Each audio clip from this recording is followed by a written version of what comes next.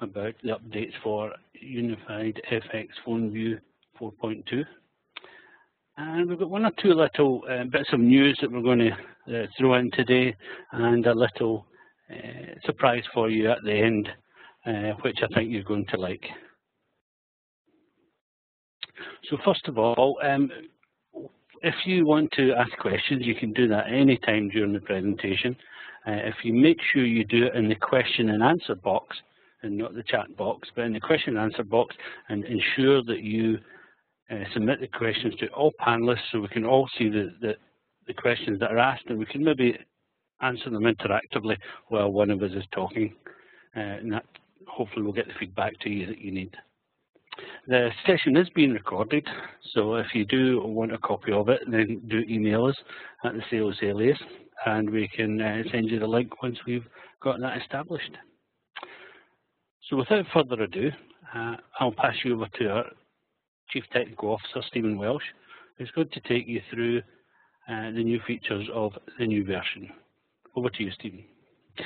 Thanks, Andrew, and thanks everybody for joining. So let me just take you through a few little things. Now, the main thing that we've really done in terms of this release is not so much a lot of functionality. We have a little bit of new functionality to show you, but it's mostly all the kind of back-end work that we've been performing in terms of testing, and obviously a key part of that, which we've managed to achieve, is IBT testing. So the great news is version 4.2 is officially Cisco compatible. So that means we're now listed on the marketplace, and you can provide us some feedback and ratings, as I think someone already has, which is excellent. Appreciate that. One key thing, I've got lots of good things in terms of compatibility, obviously. A key thing is that Cisco TAC will now engage on support-related issues. So if you have just a general issue with your communications manager platform, and for any reason it might be related to interactions with PhoneView, previously with any non-compatible third-party product, TAC would tell you to stop using that facility, and because it's obviously not compatible and therefore supportable. The good news is, if anything does happen and any dialogue does get started in relation to how PhoneView works with your platform, TAC can now engage with us, and we can work together to solve any issues if there are any. So really pleased with that, and a key takeaway that we're really pleased about is the fact that we're now the only Cisco compatible product that can remotely control phones, which is it's a kind of small little market that we're in terms of endpoint management compared to things like single wire and all these kind of big companies that do paging and kind of mainstay features. But we're really pleased we've managed to achieve that in this space. So in terms of enhanced functionality, the main thing based on customer feedback that we enhanced this time around was the text messaging feature. This was all possible doing 2 or 3 separate steps. You could always send audio alerts and text messages. You could even send the vibrate instructions, but you always had to do it in separate steps, or try and create a macro wasn't very user-friendly, to say the least. So what we've basically done is just extend the text message form, and you'll see it in the demo, but basically we've broken out so you've got 3 main actions you can perform and push out that. Now we're kind of thinking about extending further, maybe even adding like paging type functionality in the future. So always keen to hear people's feedback in terms of things they would like to see or ways they'd like to change it. So feel free to reach out to us with any suggestions. But that's the main new functionality that we've added at this version. One thing though that's worth reminding everybody about, because it might not be very obvious because the way we kind of promote it, is actually that we give away phone inventory for free. It's something that you see a lot, various questions and support forums and things like that, and about PC port quality or things, just key information on all the devices, which ultimately you can only typically get from the phone itself, typically via its web server. But we have this ITL scanning free software that we give away, but actually part of what it does is not just scan for ITL issues, but actually gathers a lot of information from the phone, something like 5 or more web pages are queried on each device, so it's extensive information.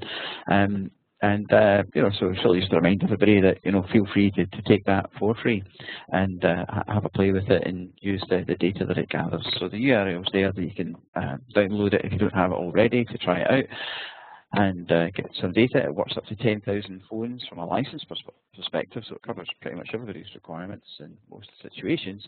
And just as an example, even though it's querying quite a lot of data from a large number of devices, because of how we've optimized the scanning operation, it should be able to scan 5,000, probably more phones in less than an hour, so it's not a big exercise. But again, because of the testing and the mechanisms that we put into place, it was designed not to overload your call manager, etc.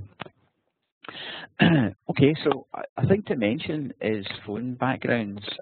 So this is something we've updated the way that, or the kind of default way that PhoneView works in version 4.2. We've had a couple of customers with issues recently with PhoneView, which is basically because the personalization interface that was exposed in Communications Manager from version 6 onwards is now being depreciated. And that's the way that we typically pushed images out to the phones, was basically uploading to that interface on Communications Manager.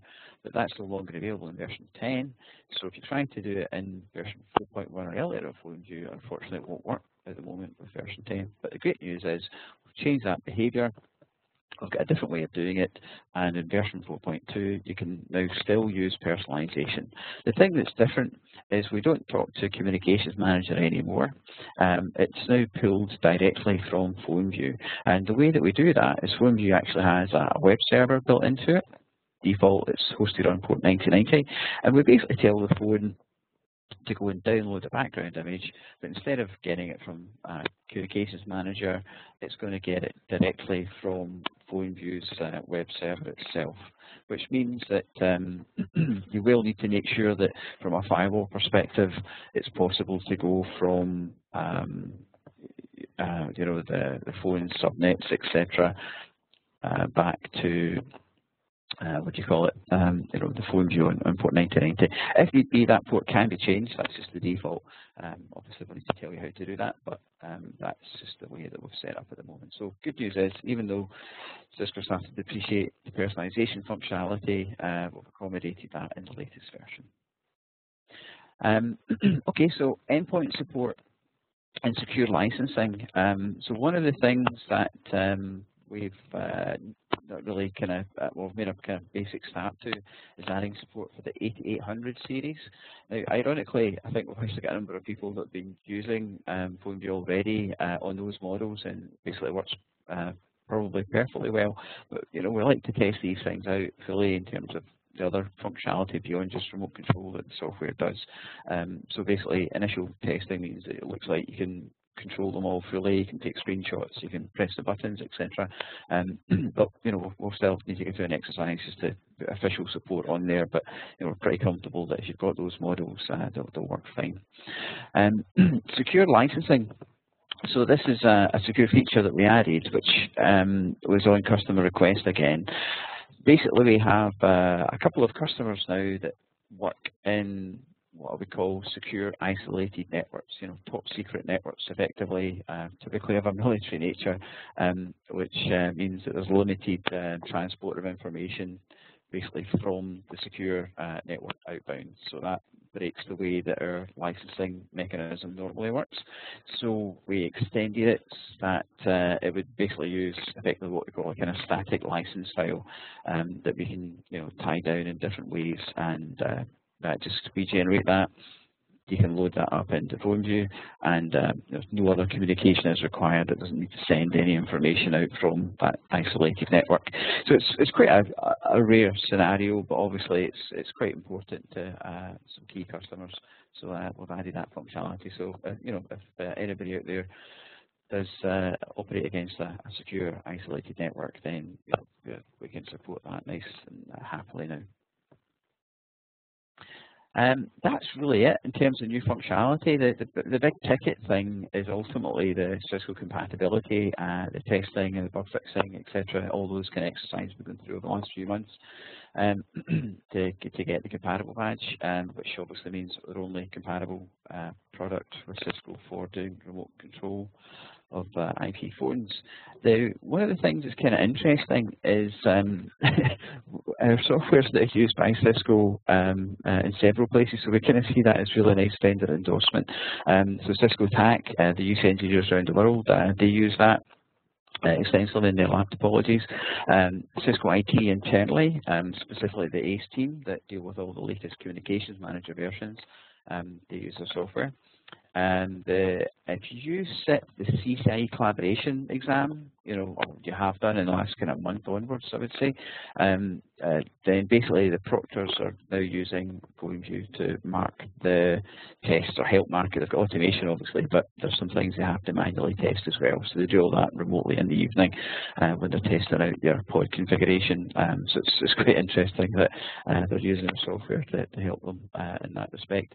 And then finally, as a more recent thing, the Cisco Developer Sandbox, we're basically you'll be able to use our software as a facility of the Developer Sandbox. So if you're developing software against Cisco's APIs and you need to use Sandbox for testing, etc., pretty much now or in the future, very soon, you'll also be able to leverage PhoneView, remotely access the phones and the Sandbox to control them and perform testing, etc. So another key thing just to point out as a reminder is the unmatched performance because of the parallel queuing engine and the way we execute things. Again, it's 100 times faster than any other product. And the key thing is, which the way it was designed fundamentally is it's a very visual and interactive product that works with the entire phone estate. So here we go. A new little thing, as Andy was kind of alluding to, in terms of maybe a little bit of a surprise. I've actually got two things we're going to do, which maybe breaks the mold a little bit of a normal kind of release presentation that we do. We're going to do just a little video that shows you this new product that we're bringing to market. We're going to release it in January. That's the target date. In fact, I forgot to set up the event. I meant to do that earlier. But basically, I'll do it ideally really soon. But if you go back to events at UnifiedFX.com, we'll pop up a date for the event in January for this new product. However, we're actually starting beta testing, so that's now open, and you can contact us at beta@unifiedfx.com. So what is it? It's a wallboard initially for UCCX. We're obviously going to plan for supporting other platforms as well. The reason, there's lots of wallboards out there, but one of the reasons why we put it together is because we've actually added, as we like to do, something that's kind of different, unique, and of benefit. So it has the fastest data updates that's basically available. As far as we can tell, it's something like 100 times faster than any other product, any other wallboard in the market that we've certainly found. So again, quite a significant improvement against other approaches. Another thing that's different is the fact that it's a self-installation. It actually can take about 90 seconds to install, which is kind of unbelievable for any Cisco IP telephony software. I'm personally an IP telephony engineer for a number of years now, and the idea of installing anything in an IP telephony environment in less than an hour is a joy. But we've actually managed to get it down to literally less than 2 minutes.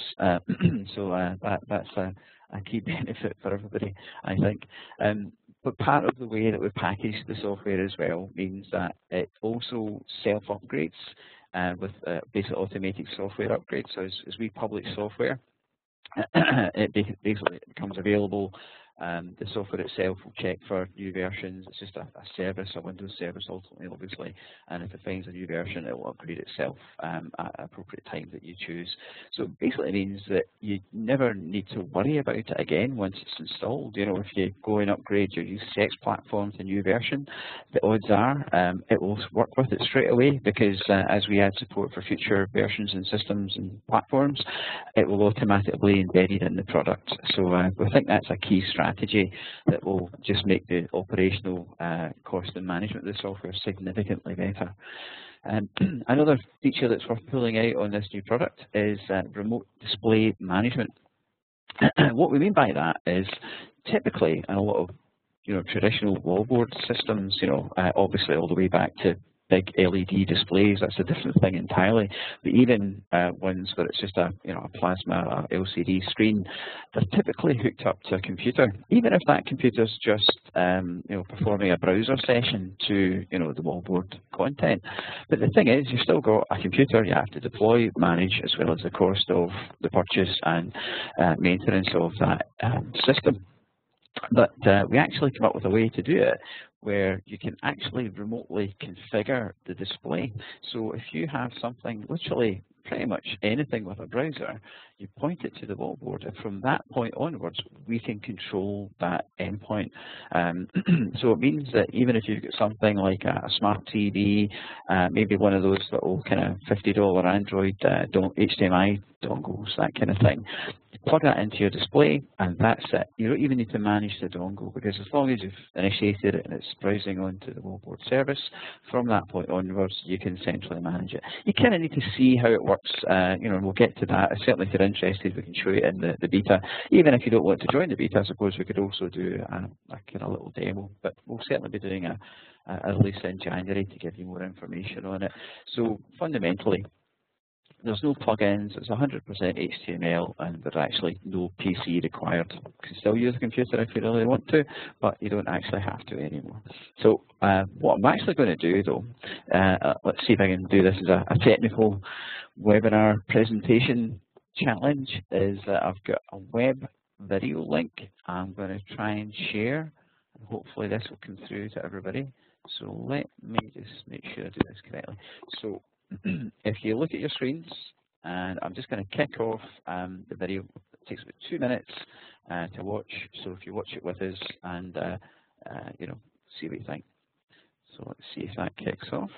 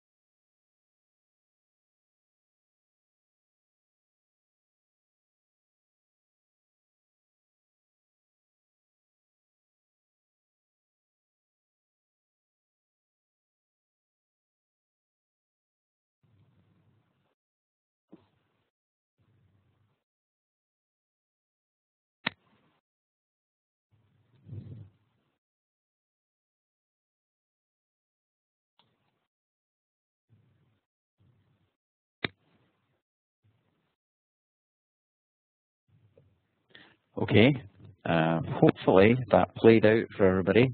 I saw a couple of comments, certainly at least one saying they can see the video. I think it should have played out for everybody by now, and I'm not talking over it. We can send out the link directly. We don't really want to publish this too much at the moment. We just want to give a feel for it, and ideally drum up a few interested parties to test out the software with us.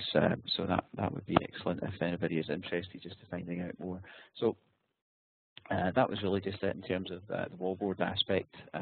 The second product from UnifiedFX, number of long hours in the making, but hopefully everybody's going to enjoy it when we do get out to the mass market. Okay, so that's us in terms of the kind of presentation side, etc. And basically, what I'm actually going to do is two things, because I don't have a lot of functionality to show, which was a bit of a shame because it's more internals. I thought I'd make this a little bit of a challenge. So I'm going to publish version 4.2 live for everybody. So it's available now for download. It's not going to be available later today for download. It's going to be available during this session. So this is going to be part of my demo. It's actually publishing PhoneView 4.2. So I thought I'd do that for a little bit of a change. So let me get myself organized here. So application. Let's see if this comes through. So I'm just going to share my screen, and basically, hopefully my computer screen's coming through. I've got a couple of web pages open, and on the right-hand side, I've got part of our continuous integration platform. So it's part of the number of tools that we use when we develop, write, publish software, etc. And what I'm basically going to do, and it takes about 7 or 8 minutes roughly, is publish 4.2 live for everybody. So if I go to our website and we go to the download page, let me just refresh that to prove that's the latest version that you can download at this point in time is 4.1. Okay, the latest build of it. Same with the release notes. The latest release notes are 4.1.3 as well. Now, what I'm going to do is initiate the publishing of the new version. So I'm going to set it to publish. I've got the version there. Just a point to note, and it's a subtle thing that it's so powerful for us. We actually have a feature called a release channel, and what that is the ability to publish software to different places. Right, so if I don't put anything in here, this becomes production. If I wanted to create an alpha release, I just create a release channel called alpha. I can publish beta software. I can publish company-specific software as well, right? So because we have that mechanism, it's maybe not used too heavily for PhoneView, but the plan is to use something like that extensively for the wallboard product coming down the line, because it means that we can actually automatically upgrade on specific builds, bug fixes, new functionality to discrete customers or groups of individuals. It helps us to do things like A/B testing, things like that, so we can, get the best mechanics of software quality. What we can also do as part of the publishing mechanism is actually automatically publish the release notes. So I can publish to, I can skip it, or I can choose which set of release notes I'm pushing. I'm going to do the actual public release. So I'm going to kick that off now. And fingers crossed, I do all this correctly. Okay, it's kicked off. So it's estimating it's going to take about 8 minutes. So what I'm going to do whilst that's running away is show you the text message feature. So if I bring up PhoneView, again, it's quite a simple feature. So if I've got a bit of spare time, I'll maybe take a couple of questions or cover some other features if they seem relevant. But basically, we've got PhoneView running, and you can see your phones. It's updating live, so I've got automatic screenshots. One thing actually that's worth mentioning, and I'm really hopeful we can do this. We're actually in the process of seeing if we can get a solution to the screenshots on the 9971. Anybody that's certainly done CCI studying, etc., or the CCI collaboration, or has a large number of these devices, will be aware that if you try to remotely control something like a 9971, the screenshots are really slow, and that's a phone issue. It's not a PhoneView problem. It takes literally about 10 seconds for that phone to return an image, so we're kind of hampered by that. But what you can see with these models, because they're nice and responsive, is obviously very interactive and at scale. One of the key objectives when we put the software together at the very beginning. So it looks lovely, nice and interactive, even with all these devices. We're hopeful that we can get something solved with the 9971, and obviously we'll tell the world if we figure it out. So fingers crossed we solve that problem. Now, just to show you, the text feature is still in the same place. So we've got this send message option here. I click that. And basically, it's these two panels at the bottom that we've added. So you've still got the same message kind of title, message prompt, and callback facility. The callback facility, if I put a number in here, is just basically a number to dial mapped to a soft key on the text message, and also we can make it disappear as well. So we'll maybe make it disappear after 10 seconds. So that's the existing functionality, but what we've basically added is the ability to do a play URI. Now actually this is a little bit of an extensible window that we've, a panel that we've put in here. At the moment, the kind of simple way of using it is just to choose an audio file. So they need to be listed on the TFTP server so the phone can download and play. There are some technical parameters in terms of the format of the file. It actually has a hard limit of about 5 seconds duration as well. But you can play that out and you can repeat it multiple times too. What you can also do is send a vibrate instruction. This only applies to the wireless phones, obviously, but you know, we do have a few customers that use this software in that type of environment, and they want to alert people. So that's why we obviously included the vibrate functionality. I'll take it off because although we do have a wireless phone, can't really demonstrate a phone vibrating via WebEx. So if I hit OK on that, it's going to push out a text message. Our kind of lab phones are next door, so you probably wouldn't hear the jingle, but I could hear it. It's push out the message. You've got the dial button in the bottom left, and there we go. 10 seconds later, it's automatically closed that. Let me do it again. So it's remembered the parameters that I set. I'll do it a little bit longer. I'll do 30 seconds. In fact, I'm going to be custom. I'm just going to type 25. Click OK. Again, pushes it out, and 25 seconds later, it's going to disappear. What I'm going to do is hit one of them on soft key 1, and that basically, I don't know if I put the right phone number in there. Did I?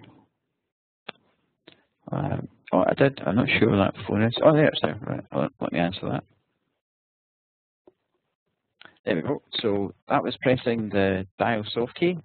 So that's handy because if you're broadcasting a text message out and maybe someone needs to give you feedback because they're not ready for what you're about to tell them or do that they're notifying, then they can quickly and easily contact you back. So that was just me pressing that dial soft key and dialing the desk phone next to me, able to take that call. So that's nice and simple. So, as I say, not a lot of new functionality or very interesting stuff ultimately, but certainly worth showing.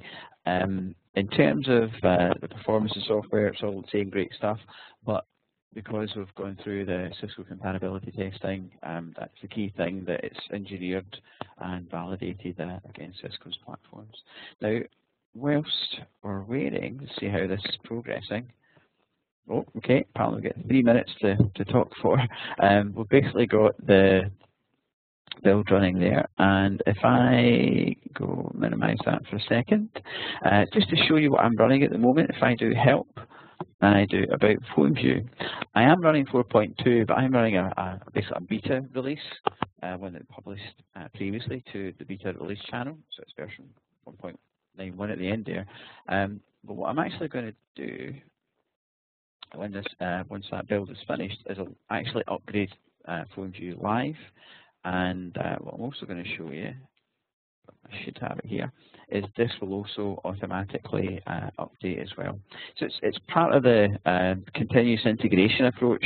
One of these things that when you're building out a software company that you learn is it's not just writing code. There's a lot of tools and technology that go around it as well if you want to deliver a well-maintained product, etc.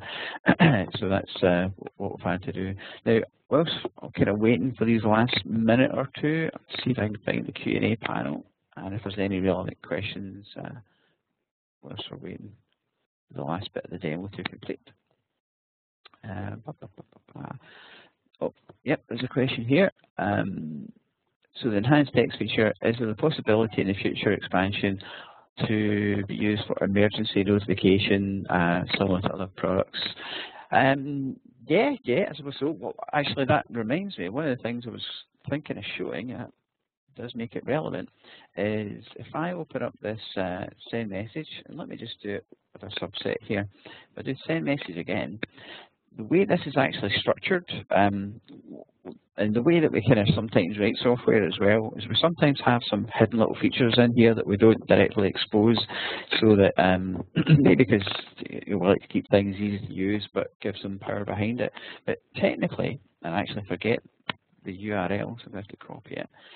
Technically, you can put any instruction and repeat it as well if required in combination with that text message. So for example, let me find it. It is multicast receive. Yep, this one here.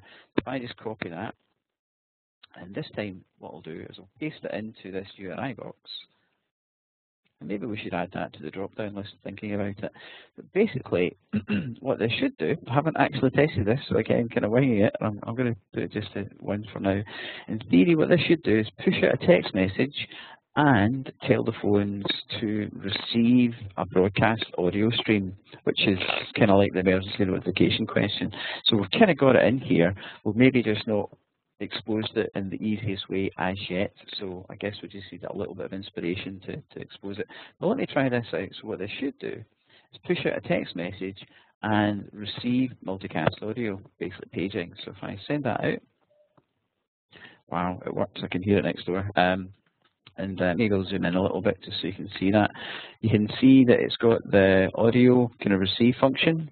It's actually a two-part operation. So if I go to transmit and I hit send, this phone's now broadcasting a audio paging effectively to all these other handsets.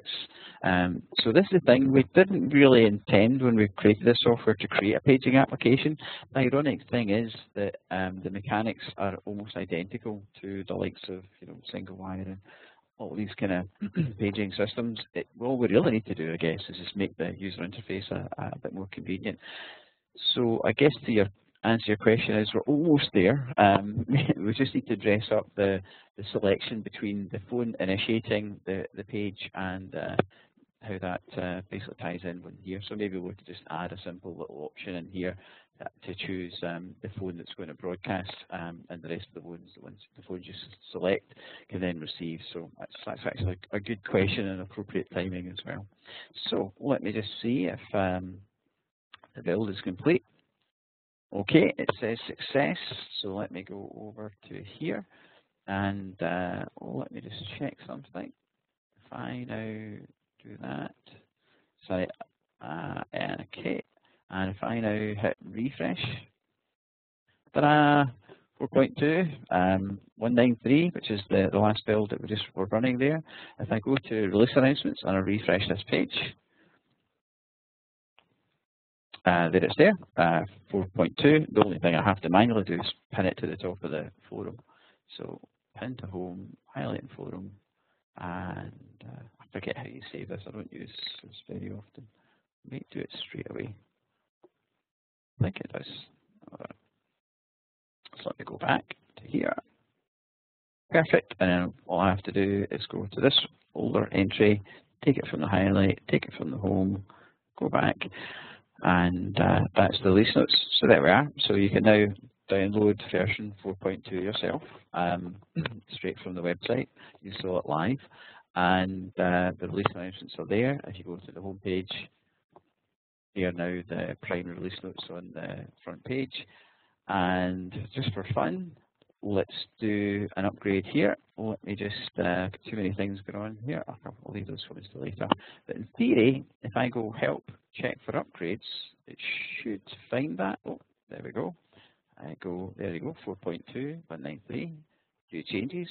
There's the release notes, the two main features, which is the enhanced text message and the secure licensing. I click update now, and we're upgrading. And obviously, anybody running version 4.0 or above actually can check for that version and upgrade now as well if you like. So that's really it in terms of the demo. So try to spice it up a little bit in Life on the Edge by publishing live. So that, thank goodness that worked. Let me stop sharing and just to summarize the etc. So, well, I tell you what, I'll go back. I'll do the questions actually at the end. So let me just do the conclusion slide, and then we'll just answer some questions else it's displayed. So let me see. Yeah, basically, kind of call to action almost. If anybody has UCCX and are interested in trying out our absolutely brand spanking new, written from scratch wallboard product that's cutting edge and 21st century design, please email us at beta@unifiedfx.com and we'll sort you out. We are going to publish a wallboard.fx event, so I haven't done it yet actually, I forgot, but we'll get that published on events.unifiedfx.com probably first, second week of January when we'll host it. And anybody that has version 4 or basically it's a type license, they can upgrade to version 4.2, just have a current support contract basically, or be within support coverage. Any kind of questions on licensing, if you've still got a version 3 license key, maybe some people do, but not many I think, you can obviously email us licensing@unifiedfx.com, and it's now available to download as you've just been demonstrated. Okay, so Steve, can I just say that Scott from the Smithsonian has just won the T-shirt for being the first out the traps to download that building you just made. Well done, Scott. Excellent. I should have had a you've just set a prize. Excellent.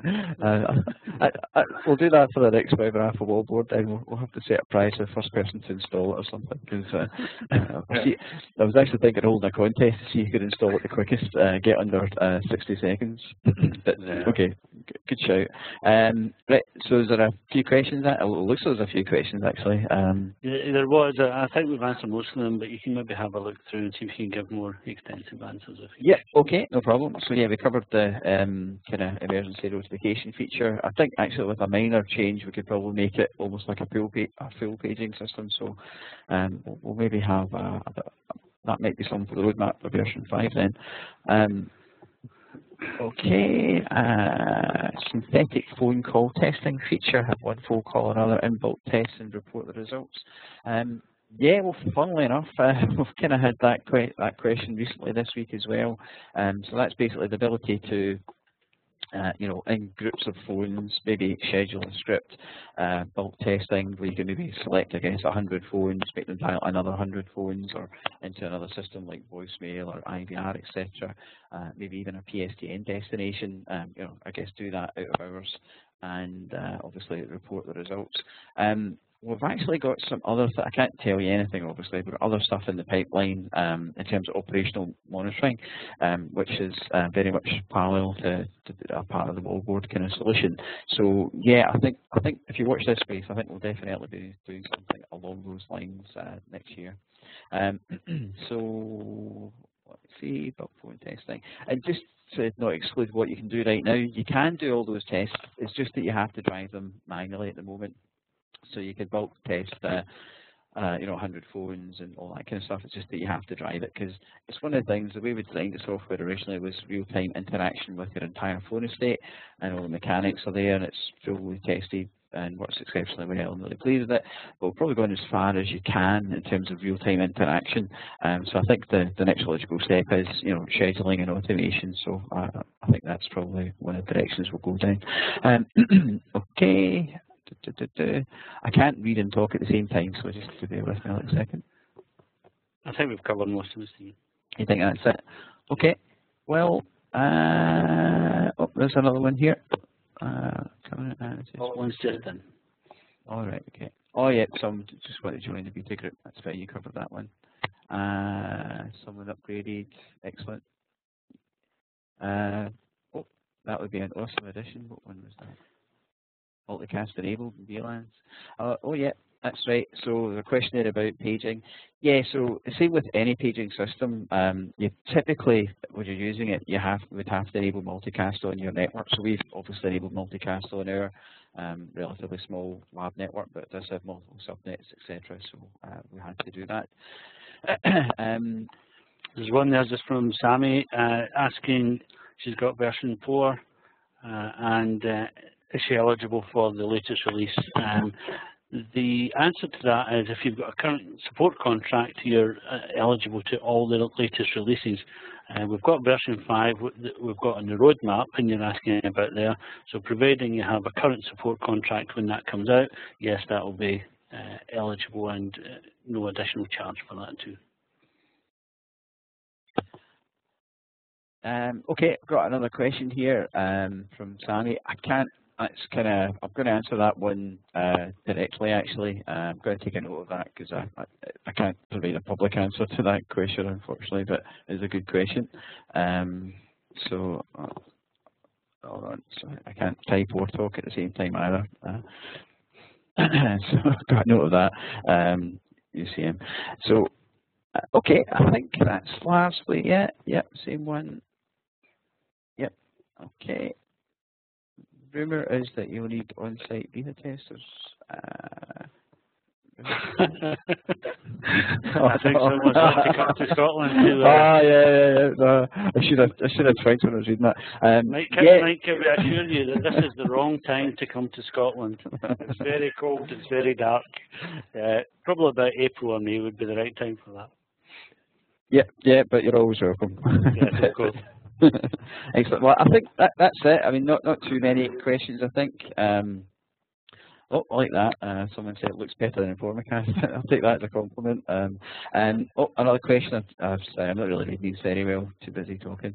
Yeah, you can run PhoneView on a server. It's by design works on almost any versions of Windows. It actually used to work on Windows XP and probably still does, but that's not officially supported anymore by anybody, so we can't do that. But Windows Vista and above, all the way up to Windows 8.1, and Windows Server Platform, Server 2003, and above, all the way up to Server 2012. So specifications are very light, unless you've got lots of phones, certainly 5,000 or more starts to put a bit of load on the software, but if you've got under 5,000 phones, it'll work on almost any spec PC or server. Okay. One thing about running it on a server, it might beg the question of multiple users using it at the same time. So one feature which we probably don't tell too many people about, we did a little bit on it when we first released it, is the policy feature. It's only into Enterprise Edition, but it means you can actually control all the key features in the software and enable and disable them. So you can turn off the remote audio feature, you can disable backgrounds, you could disable remote control as well and just see the phones, for example. Basically each discrete feature you can enable and disable on a per user or per group basis, and it uses communications managers, user and group information, so you don't have to maintain a separate list of user accounts, etc. So it's the reason why some of our customers have maybe started with Engineer Edition and upgraded to Enterprise, so they can kind of control that functionality. And it might be worth a revisit at some point in the future of that type of feature, because and if anybody wants to know more about it, obviously just reach out to us and we can just do a little WebEx session with you to take you through it. Okay, I think questions have run dry, and probably the same with everybody's attention. So thanks very much for everybody's time. Good fun as always, hopefully, and look out for us in early January, and we're pleased to show you the Wallboard product. Take care.